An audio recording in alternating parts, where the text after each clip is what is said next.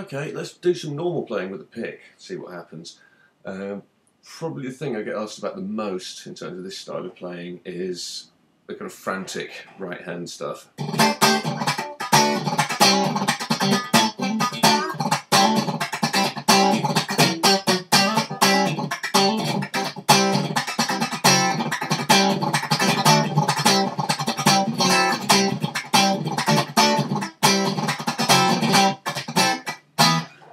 And it's not that difficult if you just tell your wrist to be very, very loose and very, very relaxed. So it's like what happens, I'll tilt round in an unorthodox fashion. There's my baby guitar. When you're alternate picking,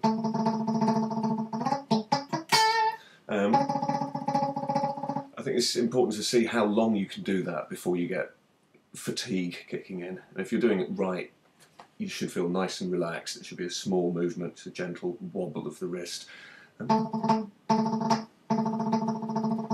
So if you want to apply that to the funkier strumming stuff, basically your wrist comes out like that, and now you can do the same kind of movement, but it describes a wider arc now. So instead of, now you get.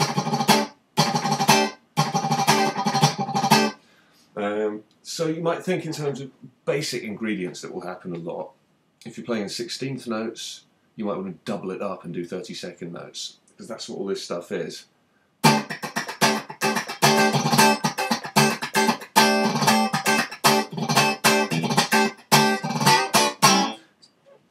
Some people think it's triplets. It's not. It's one more, isn't it?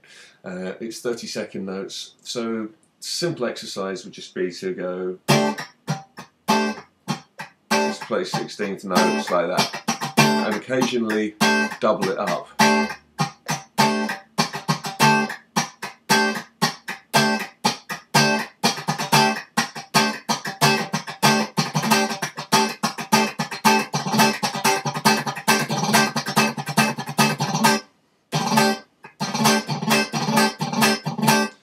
Like that.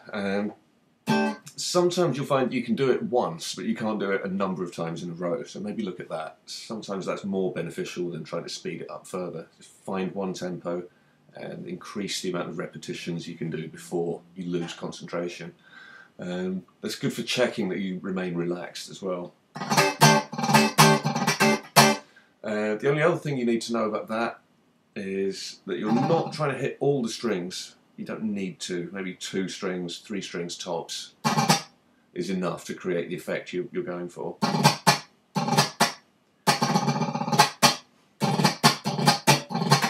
And then just think like a snare drum, think sort of military snare rudiments and stuff like that. Generally it sounds best when this hand is relaxed and you're not hearing an actual chord, you're just hearing X's. If the chord is squeezed the whole time, it's messy.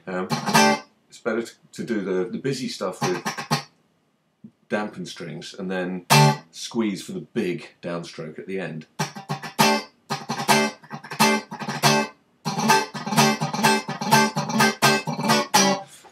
So in context, you might have a groove like 2, 3, 4.